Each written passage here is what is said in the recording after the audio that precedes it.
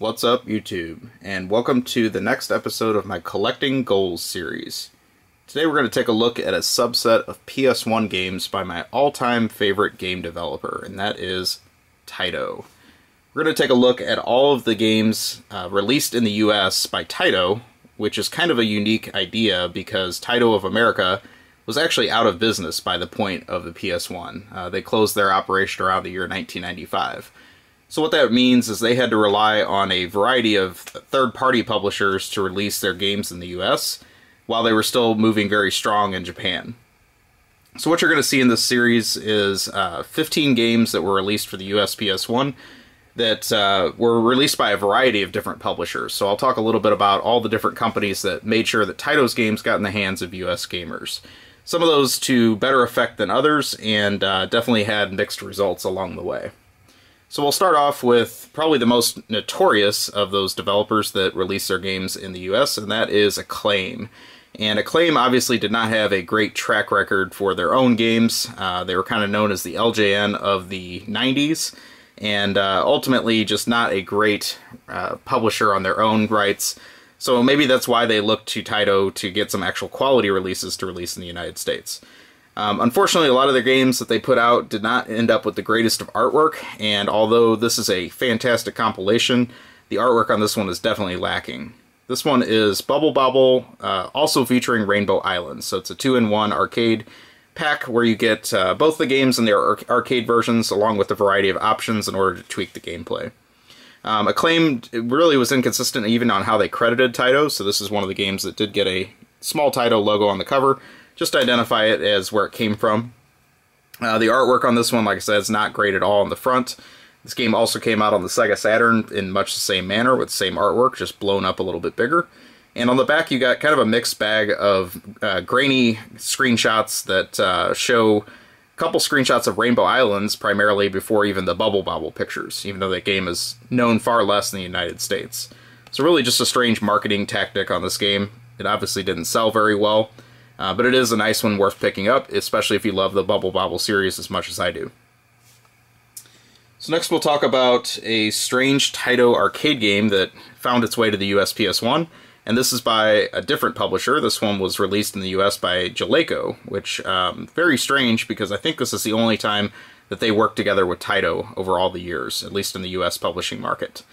This game is Builder's Block, and it is a interesting arcade game that was originally released on the Taito F3 arcade hardware, and it is kind of a mix of Arkanoid along with some of their other puzzle games, where the idea of the arcade game Landmaker is you're building these little towers using like an Arkanoid style control at the bottom, just to really build up your towers and then collapse them essentially to clear the screen.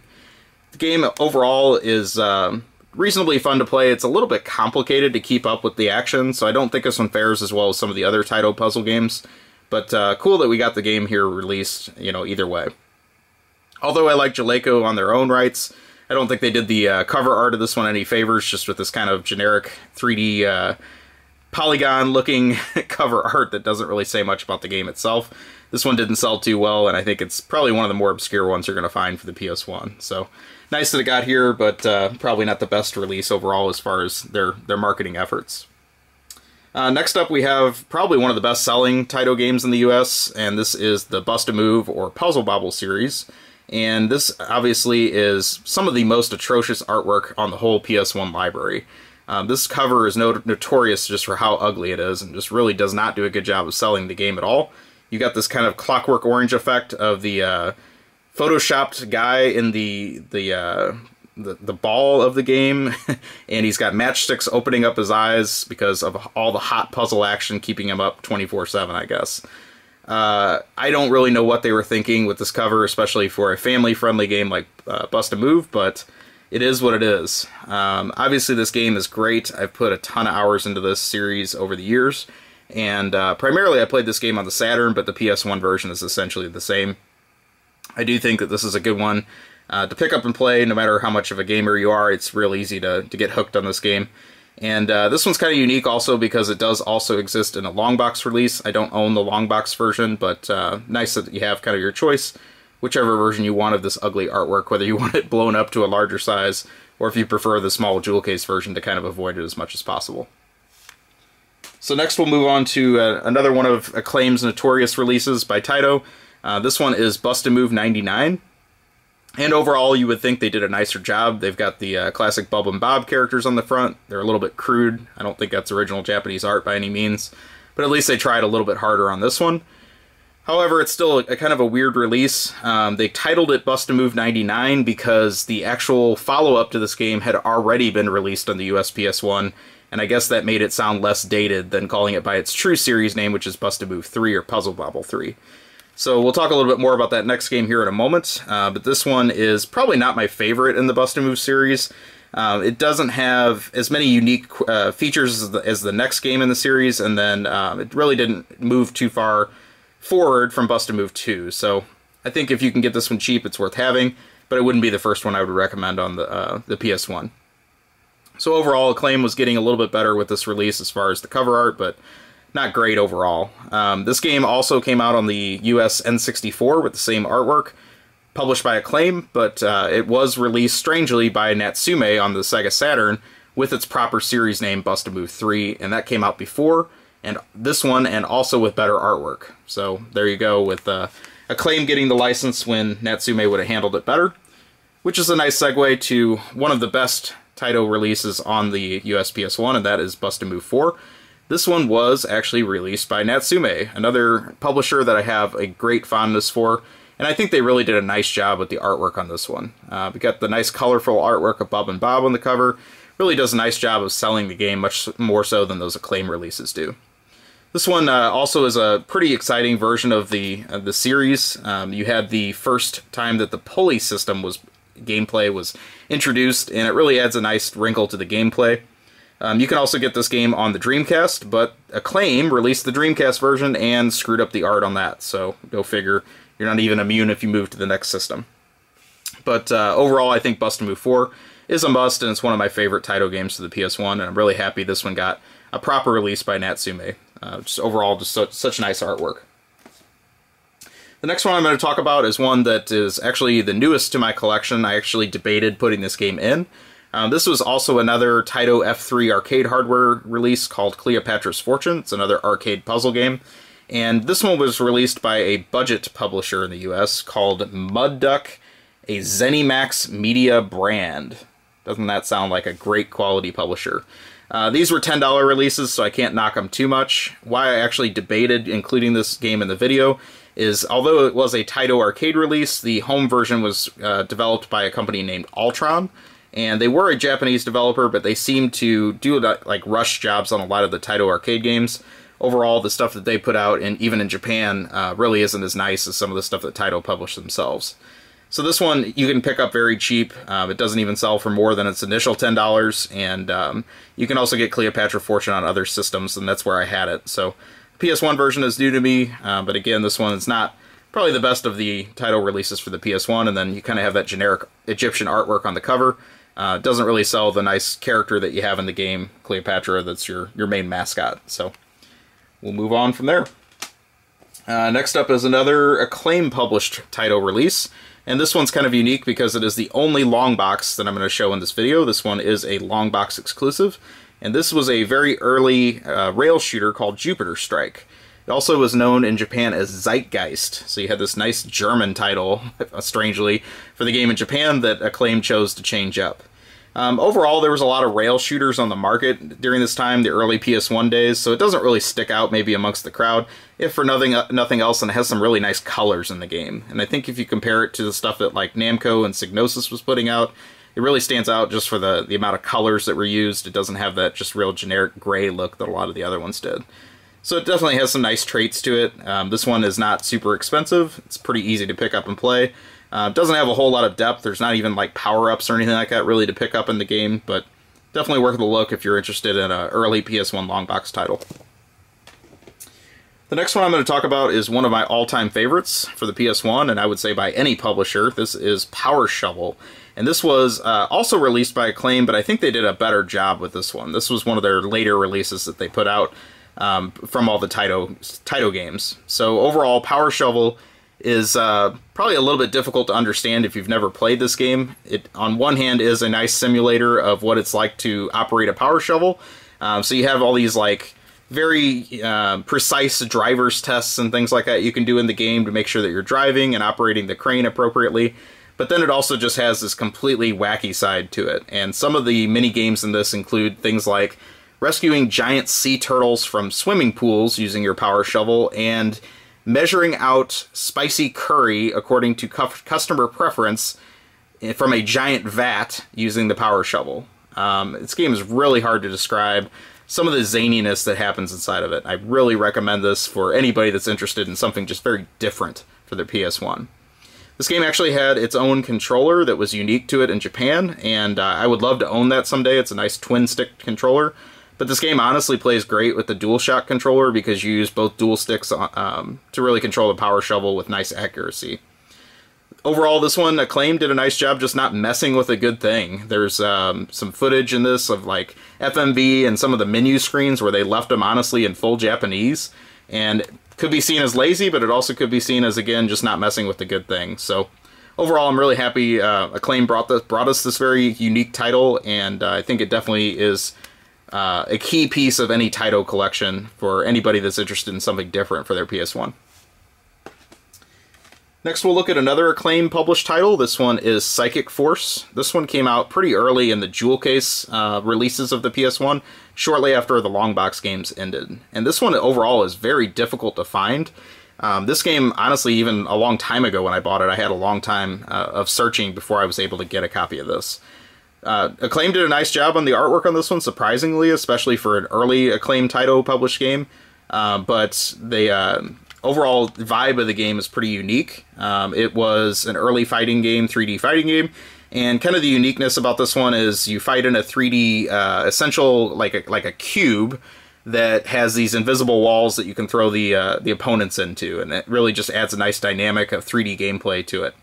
I think they were trying to make this like Taito's franchise to compete with things like Tekken and all the other early fighting games that were really out in the early days of the PS1 and arcade of that era. Obviously, it wasn't overall as successful, but there was a sequel to this that came out on the Dreamcast and also some spin-off games for the Japanese PS1.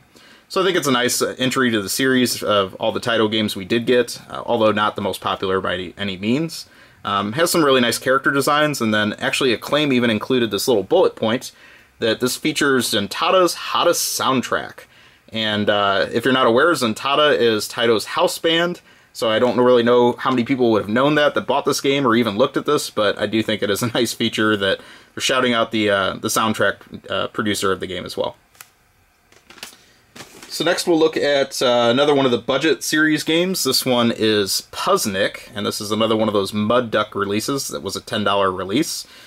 This one is actually another Ultron developed game in Japan that was brought over.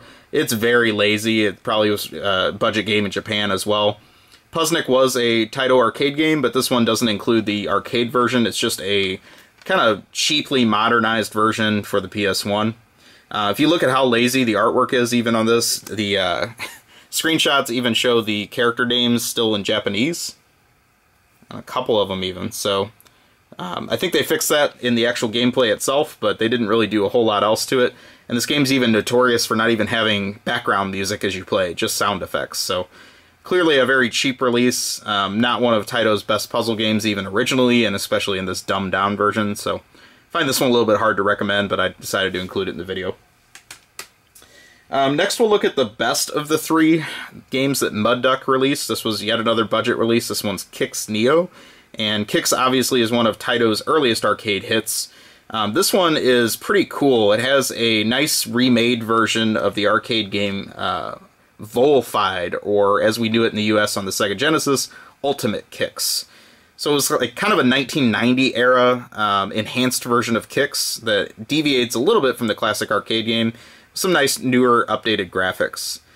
So it has a nice arcade port of Ultimate Kix or Volfied included in this, and then you also have a new like enhanced PS1 version that's even more enhanced from the original arcade game essentially. So overall this is a really nice pack for the $10. I've been playing this one recently and can definitely recommend this because you can get this very cheap.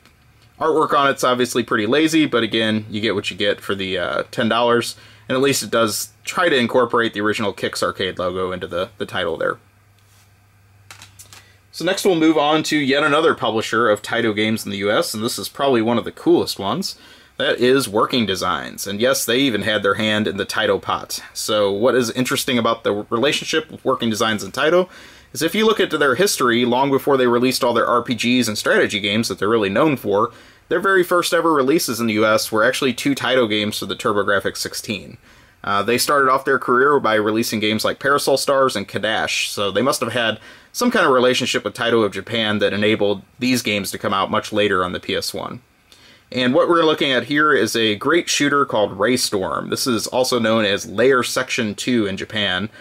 We got the first game in the series, this Galactic Attack on the Saturn in the US, but this one was a PS1 exclusive to get the sequel. So it's kind of convoluted how the series progressed. But this one has the nice foil artwork of the Working Designs games. I can highly recommend this game. It has a great feel to it. Really just a nice PS1 shooter that I think got its due in its day, although it didn't really sell all that well. If you like that game, we're going to move on to the next game, which is very closely related, and that is the third game in the series, and that is Ray Crisis Series Termination. This one I think just really looks the part on the PS1. I don't think it's as popular as Raystorm, but ultimately I like this game better. I think the arcade version was on Taito GNet hardware, which is essentially a PS1, so it really fits at home on this PS1 release. I think it just translated nicely. You get that nice Working Designs art again on this one, and I think just makes a nice package. This one is pretty expensive now. It has been getting going up in price lately, and I think it's justified, honestly. I bought this game when it came out new, and it was pretty hard to find even then. So just a nice quality shooter that you can get for your PS1 that Working Designs did a nice job with their full-color artwork and cover and manuals and things like that, too. I wish they'd done more of these Taito releases than just these 2 games. So we've got 2 games left of our 15-game subset. We're going to move on to yet another publisher of Taito games, and this is THQ.